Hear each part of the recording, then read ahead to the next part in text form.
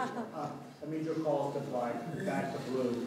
Do you believe the actions taken by the U.S. Capitol Police officer who shot Ashli Babbitt were appropriate, or do you think that he was acting like a thug in the words of the former president? Well, you've asked me this question before, and we've answered it many times there.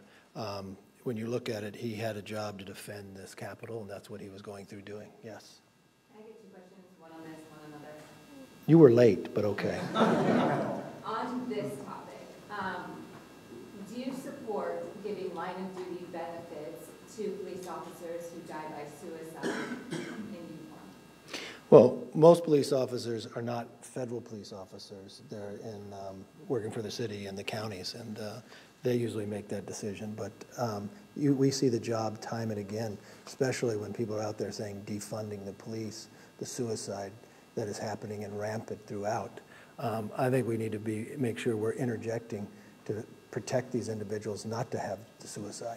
So from a federal end, it's not a place that we vote on, but from a state level. But I think from a federal end, we should be looking at this, and it's also coming in when you think about law enforcement. If you've been to the border, our border agents, suicide is up high because the pressure they're under, the job they're not able to do, where they're being put off. I was just down there a couple months ago, and it was one of the #1 topics that another suicide had happened that day.